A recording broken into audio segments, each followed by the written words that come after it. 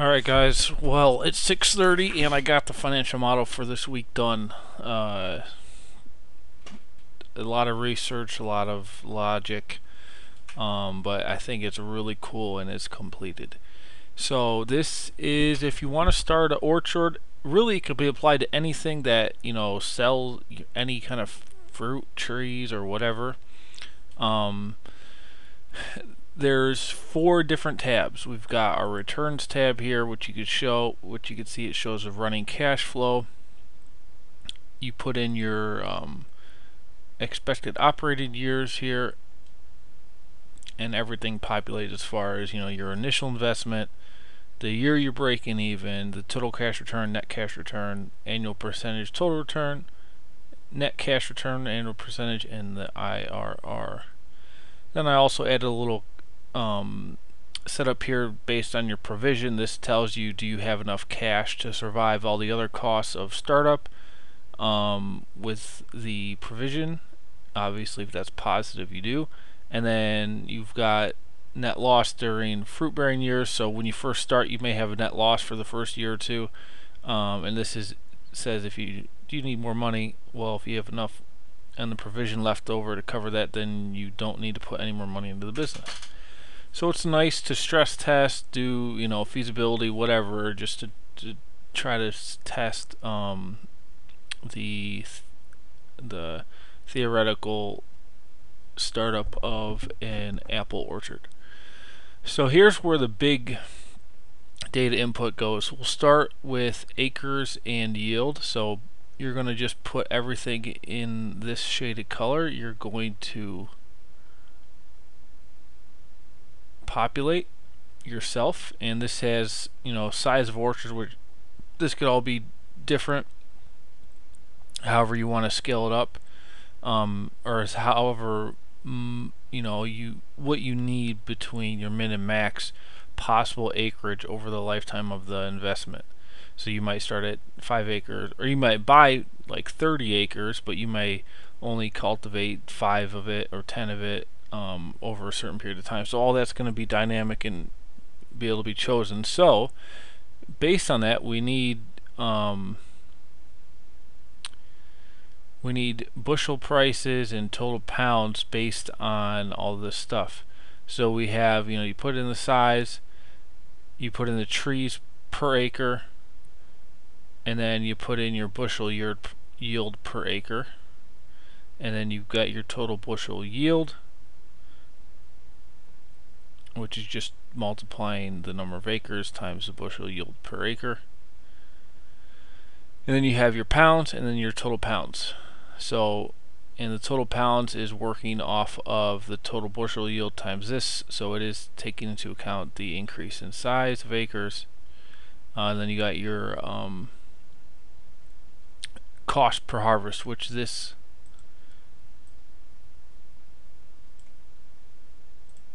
actually is another input. So you can, based on the amount of acres, you can key in a cost, because that could be variable. It may change. So there's the first set of inputs. Next you have cost and assumptions. So you've got different things, like you might want to buy a honeybee hive. So here's the cost of that per hive, the amount of hives you want, annual cost of that. You got advertising, packaging. This is based on cost per 1,000 apples or 1,000 pieces of fruit or whatever you might have. That can be adjusted.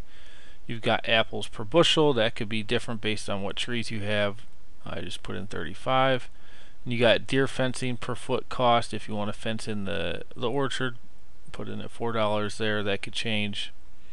Then we've got like annual sanitation service, annual office supplies, fuel cost, diesel, cost per tree, because you got to buy your trees on the initial investment.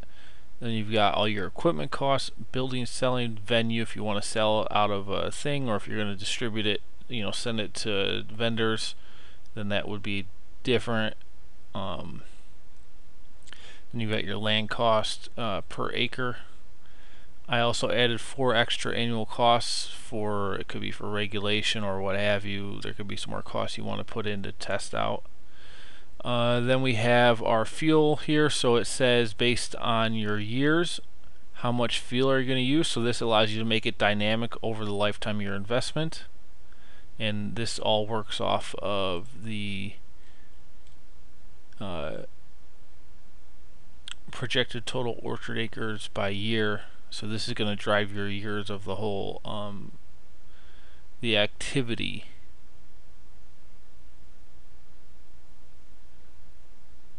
That you're doing, or for how long. So you've got that populating there. There's the year range, and then you've got, so obviously at the beginning and with less acres you might not need as much fuel, so you can change that as it scales up. That's probably helpful to those that want to plan out and know what they're doing with this. That's going to allow you to have more accurate modeling. Then you've got annual fuel cost. You've got annual packing cost. The packing cost is based on, it's doing a big formula with the apples per bushel and the packaging and all that. We've got deer fencing and the annual deer fencing cost in here, and that could be variable as well. Then we've got labor. You've got to have your labor, so $11 an hour. That includes sales or payroll taxes in there. You may want to adjust it if, you know, this could be any number. It just depends on what you want to pay your people and what the, you know, then add in your payroll tax on top of that. Annual cost over here. And then you do your estimated hours for your hourly annual.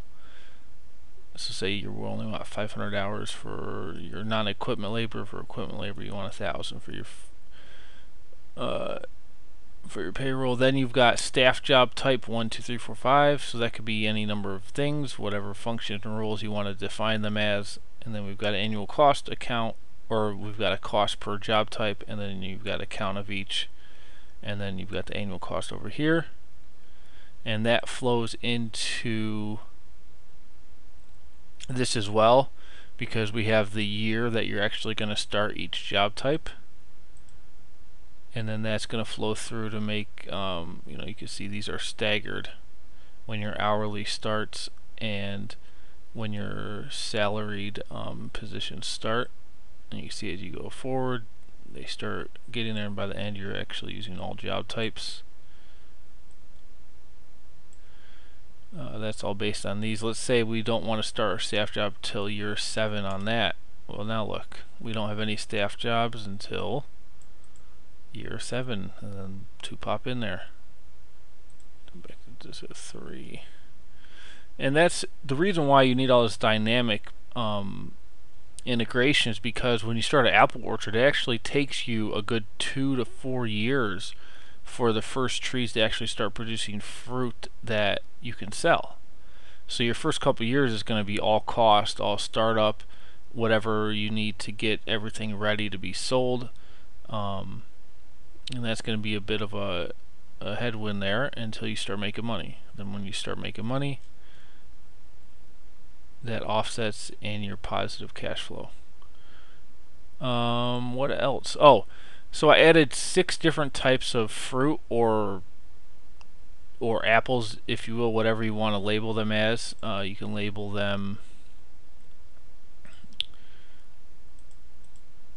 right here, and that will flow through to all this. So if you, let's say I had green apple here, and then let's say I had oranges and then bananas, just for fun, and then let's see what else, berries. You'll see pounds of production in green apple, oranges, that all updates dynamically. The same with the sellable, and then the revenue of each type. And then what you'll build is you'll do the expected sale price per pound of each of these. And so basically you only need to categorize these based on what you can sell at a given price. And then you've got your expected percentage sold of sellable production. That means, you know, if you do an apple orchard, you might be able to 60% of the apples you can actually sell, and then of those, what percentage do you think you'll sell, and then what percentage do you think you'll just have to throw out or recycle or whatever. So the 75% is saying what you're actually going to sell to the customer, 60% saying what you're going to actually be able to use from the total production of the apple trees. So that all flows towards to the revenue. Then you've got your percentage of the total orchard, so all this is always going to be 100%. So you can break up what each type of fruit you're doing, what percentage it makes up of the total orchard. And I guess that covers everything, and then everything populates based on the model going over. It goes out 50 years. And everything's dynamic. All you do is change everything in yellow, and you can see harvest per year. Right now it's at 2. Now watch, if we put this at 1 with our given assumptions, you'll see this actually starts losing money because you're not making enough. Your costs are just too high to cover it. Now again, if you're doing one harvest, it might take less cost, so you could say maybe, you know, your payroll is lower. You know, you might be 500 here, 500 here, and then salary you might not have any.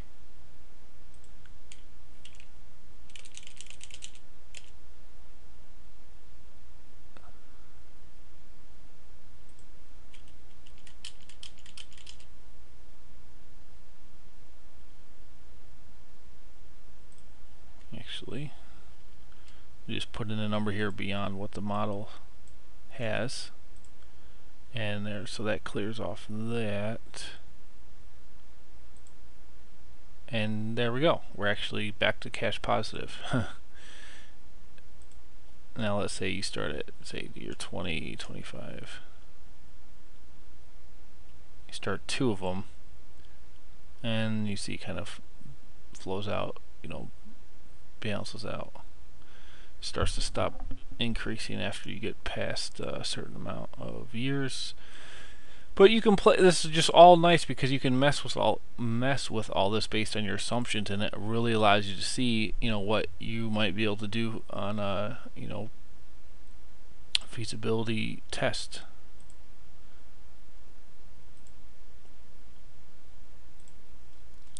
And if you want this spreadsheet, I'll give you a free version, which is basically going to have everything locked so you can't use it. If you want the full version, I'm going to charge $65 on this. I feel like that's probably a fair one-time price, and I'll have the link in the description box below. You can click on it and purchase it. I'll send you the spreadsheet via email once you have purchased it, and help you use it or decipher it or kind of modify it for your own uses. It depends on what if you want something modified that goes beyond the scope of what I've just showed you. I do charge between $30 and $35 an hour. It depends on how busy I am. But that's just if you want something that goes beyond what this currently can do. But it's very robust and will cover nearly any kind of sensitivity analysis you want to do. And over time, I'll probably go back through this one, and I got to go through that other model I did on the mine to do if you want to finance some of the startup costs, and then that will have debt service flow down through here and show you the differences with that. What so far right now, this is just saying, you know, initial investment, whether you get it from investors or yourself, it's saying that you're not financing any of the startup. But that can be changed, and once I modify it, then it'll be available in the full model, full version, but I have not done that yet. Alright, have a great day. This is smarthelping.com.